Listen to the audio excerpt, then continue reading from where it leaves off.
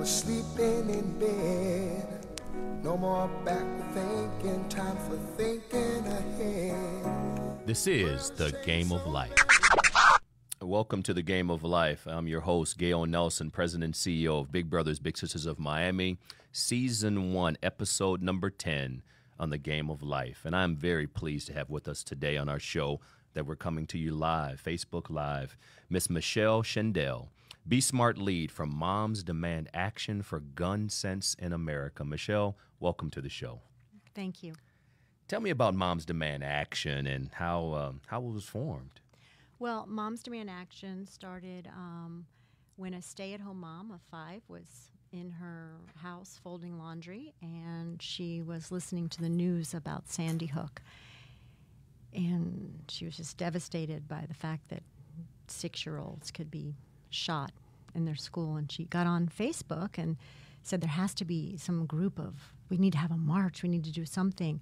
And she had 75 Facebook friends at the time, and she was just trying to find a group to get together to try to do something about it. And she started Moms Demand Action for Gun Sense. It's really just an uprising, really, of moms who said, we need to change things. Much like MAD, Yes. made a change with drunk driving, and I think that's what Moms Demand is doing. It's a bipartisan, non-political Yes. Group of not just moms, mostly moms, but there are, we say it takes a real man to be a mom. We have men. We have men in our organization as well. But we are now, 5 years later, 5 million members strong, and we have a chapter in every state. And I would like to emphasize that we're really not anti-gun. We are pro-gun safety. That's all right. And, that's just like a mom.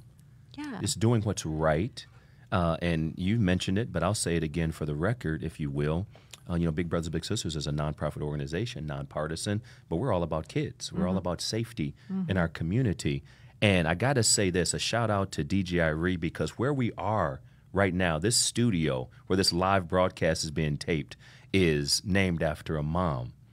This is the Boogie Live studio here at Big Brothers Big Sisters, and in partnership with the Iree Foundation, we have this platform to talk about a mom, and so Boogie was her nickname, and so it's all about just making beautiful music. It's about harmony, and so as we talk about safety, and as we talk about moms, and I'm the product of a single mom raised me on her own, and so whenever moms speak, we need to listen.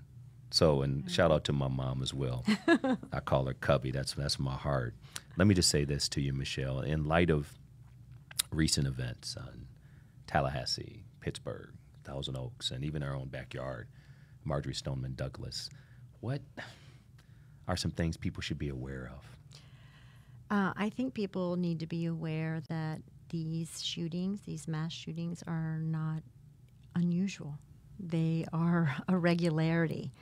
And when I say mass shooting, I define that as a single incident where 4 or more people were shot, at the same time in the same general area. Okay. So just to give you some perspective, we are now about 320 days into the year, and there have been 307 mass shootings in this country. So almost one a day. Yeah, it happens with regularity. So 96 people in the United States are killed every single day with a gun, and that isn't even to mention the hundreds that are injured. So I think my main point that I'd like to say is that this trauma, let's take Parkland, for example. Yes. The trauma extends beyond the people that were killed. So it's not just the families. It's also the person who was maimed, who will not be able to feel their fingers, who can't walk. They're walking injured. And then not to even mention their psychological effect of them. So an entire community becomes traumatized by these, mass shootings. The other thing people don't realize is that in the United States, shootings are the second leading cause of death and number 1 for black children. Mm-hmm. This is just behind car accidents for the average child, but in the black community, it's the number 1 leading cause of death. And when that becomes normalized, and as we think about as big brothers, big sisters, igniting potential, defending potential. But not only that, these kids don't need to be fixed. They need to be supported. They need to be encouraged. And certainly as a black man, it's just alarming to think of kids growing up. I got 4 beautiful kids, 2018, 12, and 16 and 12, get it right. That's alarming. Yeah, the American Medical Association this summer declared it a public health crisis. A public health crisis. Yeah, they said the carnage, really, and it's carnage on the daily is just all too common. From suicides are about 2/3 of the shooting deaths. There's a lot to be said about that, but and then domestic violence and just being in the wrong place at the wrong time. Absolutely. When I think about just the society in which we live, Michelle, gun violence seems to be such a polarizing topic. And why is it so polarizing when all of us want to keep our kids safe? Well, I think I'd say that gun reform and gun safety is not a polarizing or even intractable topic with the American public, because 90% of Americans are in favor of common sense gun reform. So, for example, background checks on all gun sales, eliminating loopholes for that, making sure that people who've been convicted of domestic violence or who are under a domestic violence restraining order don't have access to guns. I mean, this is just common sense. Common sense. A waiting period. Those are things that 90% of Americans agree upon, and even 74% of NRA members. So when I say, like, mom's demand is sort of a counterbalance to what I call the radical NRA lobby. And I use those words with intention because $350 million annual budget is supported almost in the majority by gun manufacturers. It's not your granddad's NRA, the member who's out there hunting and who actually cares about gun safety. They're responsible gun owners. We're talking about a radical lobby. And so it's a political issue, not a polarizing issue. That's so well stated. And I guess with a 24-hour news cycle and politics every day, every second of the day, it's important for people to just, in the world of mentoring, it's about common sense. Right. It's about humanity. And I think about my grandfather growing up. I grew up in Ohio, Toledo, Ohio, and would go out hunting. And it was safety, safety, safety. Right. If you're going with me, safety in the home. We're going to talk about that later on. But you're exactly right. Common sense. And the vast majority of gun owners are responsible. Of course. And we need to emphasize that. It's not an anti-gun thing. I think that also there's been a tipping point, probably because of Parkland and the engagement with young people. There is a new wave of gun sense candidates that ran for office and won, running on a pro-gun reform platform, and that's really unusual. Right. And actually, Mom's Demand had 16 nationwide who were former members and also gun violence survivors. Right. Who won their election bid this midterm. So there's a change in the air. We're here with Michelle Shindell, a Be Smart lead from Moms Demand Action for Gun Sense in America. You can call us, 305-631-2343. We're here on the Mentoring Podcast, The Game of Life, where everybody makes a team, but how you play is up to you. So give us a call if you want to join the conversation, 305-631-2343. And so, Michelle, I want to just talk about how you got involved with the organization, and why is this so important to you? I just felt like something was broken. When I hear the news, I just felt like this epidemic is just... I needed to get off the sidelines. I needed to do something to try to change things. And honestly, Moms Demand has different factors. They have legislative interest, they have community engagement, and they have an education branch. And I used to teach 5th grade for 8 years. I'm an attorney. I've been an attorney for a long time. I work with incarcerated women for a nonprofit, but I see how this epidemic affects people, and I just could no longer not do something. So I chose to be in the education part, because it's immediate. Yes. It changes things. It's non-political. It's something we can do now, and it changes conversation. I really believe in the power of conversation to change culture. And so like we're having this conversation now. Absolutely. And and the educational aspect as well. When I think about mentoring, Big Brothers Big Sisters is the oldest and largest youth mentoring organization in the United States. And as we think about gun violence, gun safety, gun reform, it's like, why are you talking about that on a podcast for mentoring? Well, here's my question. Why is mentoring so important, if you will, in preventing violence? Well, I have to say that you guys are, on the right track, because the Center for Disease Control says that mentoring is one of the top strategies for reducing violence. So, like, just intuitively, I would say, it just makes common sense, right? We're back to that if you have a positive influence on someone, if you're trying to teach them how do you handle stress in a peaceful way, in a way that would affect change and not damage other people, if you're encouraging confidence and healthy lifestyle. I mean, I don't have to tell you. I'm preaching to the choir here. No, preach on. You have a long history of promoting these kind of positive relationships, and we also know that when you're connected to a caring adult, communities just do better. And so, I think that your very work is decreasing gun violence. We have current funding from the Florida Department of Juvenile Justice to mentor children of incarcerated parents, breaking the cycle of delinquency. We have current funding from the Office of Juvenile Justice Delinquency Prevention to work with at and or high-risk kids some of whom may be high risk to enter the juvenile justice system, but some that even had a brush with the law. And so as we think about mentoring, and thank you for just stating the facts, because at the end of the day, mentoring is not just some feel-good. No. Oh, that's nice. No, it's necessary. It's intervention and prevention. Yes, it is. It's both, and so I commend you for your long history of great work. No, we have an incredible team, and not only just here in Miami, but throughout the nation. Big Brothers Big Sisters of America, our national leader, Pam Iorio, our CEO, President and CEO nationally, we're committed to breaking the cycle, and it's with organizations like Moms Demand. Because if you're with moms and it's all about common sense, you're on the right side. And I'm not saying sides in terms of a polarizing context. Moms just get it.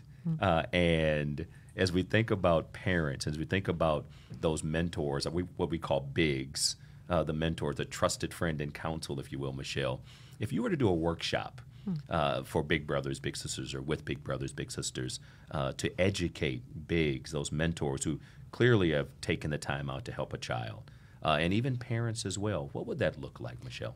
Well, we have the education program that Moms Demand has, and the Brady Institute and also Gabby Gifford, they all have a similar program, but our program is called Be Smart. And so SMART really is an acronym, right? So S is store your guns. Store your guns. Locked and unloaded. Okay. And M is model responsible behavior. A is ask before you send your children to someone's house, do you have a gun and how is it stored? And R is recognizing the risk of teenage suicide if there's a gun present in the home. And then tell other people about, the Be Smart program. But what I would do is we have a 20-minute presentation where we do a PowerPoint, and we help people feel more comfortable with those concepts, explaining more what they are, giving some data, but also having role playing about. I think really one of the things that's the most difficult for people is asking. I don't know why there's this judgment. They feel, we're fine asking, do you have a dog? Right. Who's going to be in the house? What's your favorite football team? Right. We ask a lot of questions about safety for our kids, Yes. Do you have a pool fence? If you have a pool, lots of things we ask. Right. But we're all uncomfortable asking, do you have a gun and how is it stored? Without feeling like we're judging or, their judge. So we do role playing, and that's what I would do if I was. So we can break down a lot of barriers and dispel some myths as well. But we're talking about child safety, and again, I think about living in South Florida, and people talk about kids, the necessity of them learning how to swim, being with so much water, and so with so many guns, if you will. So many. Common sense. I mean, the American Medical Association and the American Pediatric Association estimate that if you send your child to someone's house, you have a 1 in 3 chance that they have an unlocked and loaded gun in the house. So it's not just some abstract risk. It's a real risk in the United States that someone is going to, your kids are going to be in a home with a unlocked gun. And I think I told you earlier that who's in most danger of unintentional gun deaths are 3-year-olds. 3-year-olds. They kill themselves, and they're more likely to kill themselves or another person unintentionally because a gun is accessible and it's loaded. And then in terms of suicide, it's 13-year-olds. Yeah. That's sobering. Yeah. That is very sobering. So if we can remove access, that's helpful. And, we talk about gun locks. Yes, I talk about that. Possibilities for gun locks. So, for example, these are called cable gun locks. They go through like a bicycle Right. lock, and they go through the barrel, and they require a key. So, the data shows that having a gun in your home actually makes your family less safe. But a lot of people aren't convinced of that information, and so, they may not be comfortable with this kind of lock because it requires a key. So people who are not convinced of that, we recommend that, and we bring these to the presentations, a biometric lock, which requires you to put your fingerprints down and you have immediate access to your gun. Or, how when you go to a house and there's a key lock where a punch pad with the numbers, Right. You can do that. You do the code, the kids don't know. And then you can have immediate access to your gun. So we talk about that. We also talk about how hiding a gun, there's studies that show that if you have a gun in your home and you think you've hidden it well, it's not the case. Kids are just way too smart. They know where your Christmas presents are hidden. It's funny. I was about to go there as Yeah. well, and obviously we talk about common sense and we talk about a very relevant and serious topic. But what's not funny is the fact that if adults think they're pulling the wool over the kids' eyes, Right. they got another thing coming. My mom, every single year with all the Christmas gifts, she would move it around, but it took us only minutes. But Yeah. imagine something as, fun as obviously Christmas gifts, but we're talking about something that can take a life. Right. And when the parent thinks they've hidden the weapon, Right. It's not enough. not enough. There's been studies of like 300 kids, I think, in Alabama, gun-owning homes. They asked the kids, they asked the kids, do you know where your parents hide their gun? Yes. And then more frightening is about 45% of those kids had actually taken the gun out and played with it. So. Well, Michelle, the work you all are doing, educating, not only educating, but keeping us safe. We have been directly impacted. Obviously, some of the children that are Marjorie Stoneman Douglas, we have mentors up there, our Big Brothers Big Sisters of Broward. Shout out to Anna Cedeno and her incredible team. They have bigs that are mentoring kids at Marjorie Stoneman Douglas. We lost a little brother years ago to gun violence. And it was one of the most, in my job as president and CEO, it's wonderful to see and give these kids high fives when they're matched. But when I had to go and speak at a funeral for a little brother who lost his life, it's real. So this topic of gun safety and common sense, I commend the work that Moms Demand Action's doing. I welcome the workshop to educate our bigs and our parents because it's all about common sense. So, Michelle, thank you for being with us today. Thank you for having me. You all are always welcome because if we focus on common sense, if we just look in the mirror, we can do some great things for society and keep our kids safe. If anybody wants to know more about, Please. Be Smart, we have besmart.org and besmartforkids.org, and then Moms Demand Action for Gun Sense also has a website, so you can Give us see that what website we're doing. address if you have that handy. It's just Moms Demand Action. Okay. Gunsense.org Okay. or besmartforkids.org. And if you want to know more about Moms Demand, you can text 64433 and the word READY, READY, or join, and you'll get text about what we're doing. And as Michelle said earlier, and thank you, Michelle, for dropping those CDC stats that shows that mentoring is one of the top mitigating forces as it relates to preventing violence. And if anyone wants to be a big, 305-644-0066 or www.bbbsmiami.org. Be a part of the solution. The cost of doing nothing is just far too high. Look in the mirror. We all can do something. We all can use some common sense. That's the game of life for today. We will see you next time. The game of life, where everybody makes the team, but how you play is up to you. Gonna make a change for once in my life.